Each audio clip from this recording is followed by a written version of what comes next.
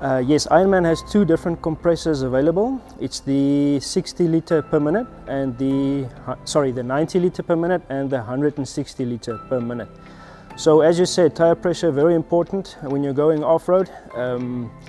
You need a portable 12-volt compressor when you're doing a lot of off-road. You're deflating your tires to 1.2, 0.8, and then you need the compressor to pump up your tire again to the desired pressure in order to continue your trip. And our dealer at Namib Off-Road Centre in Walvis Bay, Theuns, covered a bit on pressures. We're going to switch over to Theuns. Absolutely, tire pressure remains one of the most discussed points, but it's very crucial to any trip within our Namibian country. If you go on the dunes, if you go on gravel road, all things that require different tire pressures. So let's start with dune driving. The best tire pressure for dune driving will be 0.8 bar, 0.8 bar.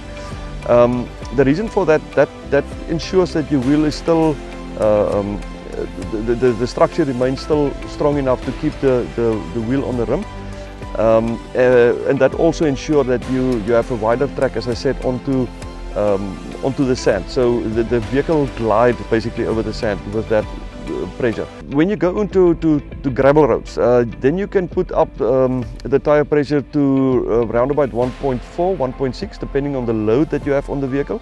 That 1.4, 1.6 is when your vehicle is basically empty.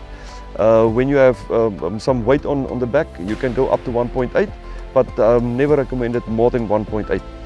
If you have 4x4 on your vehicle, use that 4x4 on the gravel road. This is the best of all worlds. Why not? I mean, the vehicle has been built for that purpose.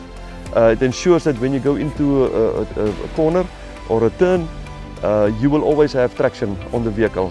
Believe me that when you land in a situation where you require a 4x4, meaning on the gravel car slide, if you put some pressure or give some fuel on the vehicles will grip and it will carry you through that sharp corner or sharp turn.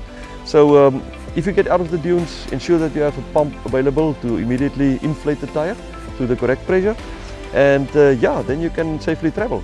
Yes, thank you for that, Theuns. You're more than welcome to contact us. We moved last year in November. We're situated now in the southern industrial area in Julius Nyerere and Patterson Street.